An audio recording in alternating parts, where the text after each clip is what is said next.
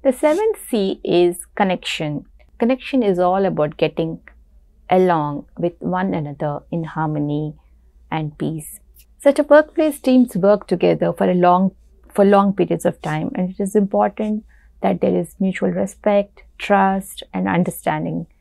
This forms the crux for open, honest, and transparent communication, which leads to effective collaboration, coordination, and inspires commitment. Just like the geese cheer one another and keep motivating one another and care for one another in times of need, teams must work together and support one another through thick and thin. Empathy, caring, and guidance transform the workplace environment. This can be achieved by valuing individuals and their contribution, acknowledging and appreciating milestones and achievements, finding ways to cheer one another, and celebrate in an authentic, spontaneous, and unique ways. We talk about this in the module leadership lessons too.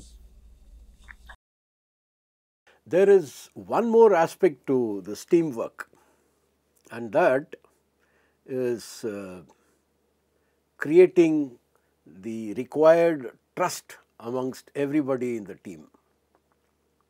Creating trust by understanding his or her requirements, both personal and professional requirement. Some of you might have seen this, heard this. A group of scientists working on an important project in some office. That's the scenario. One of them walks up to his seniors, his boss's office, and he requests him, "Sir, I have to leave around 5:30 p.m. today because I have promised my children that I will take them to the exhibition nearby." This request is a little strange. Strange because normally when people are engrossed so much in the work, nobody will come forward with such a request and take leave of the office. You see? But for some reason, this particular person was compelled to come and ask for leave. This realization was in the boss's mind. What realization? That if this man has walked up to me and asked for this excuse to leave early, there must be something really important.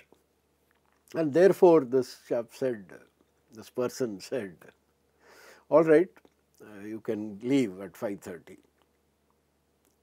And there it ended, and they were working, doing whatever they were doing. It was around 5:15, 5:20. This boss, the senior scientist responsible, he was looking at this particular employee who was granted permission to leave early, that he is getting into more and more deeper into his work. He also realized at this pace, this person can never leave at 5:30. One, he cannot not leave at 5:30, and two, his children will be waiting at home, and they cannot go to the exhibition as promised. Whatever happened, and this employee finally wound up his work around 8 o'clock or so, and that too a sudden realization that both his kids will be waiting at home because he had promised them that he will come at 5:30. Suddenly there was sadness on his face. He was feeling guilty. He was feeling guilty on two accounts. One, the small kids' expectations, and two, his wife. I don't know what she is doing to settle these children's hue and cry that they make.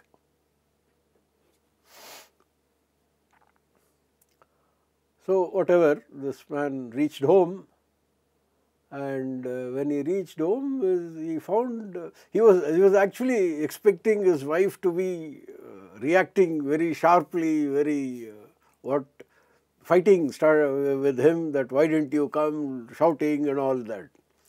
Nothing of that sort happened. She was very cool, calm. Probably she gave him a cup of hot coffee. This fellow didn't know what to do. He asked her, what happened here? You are not angry with me? She says, why should I be angry? I knew you have the pressure of work, and you had deputed your manager to come and take care of our kids. He has just taken them, and he is on his way back. He will be leaving them back home in next 10-15 minutes. The point is, this manager, for whatever credit we should give for his forethought, experience, empathy, etc., he took care not just of the project, he also took care of the integrity of the family. Unless as a family unit you are integrated together, you are happy, you cannot really be productive in the office. And the world, all the peoples of the world salute this boss, this senior scientist, Dr. Abdul Kalam.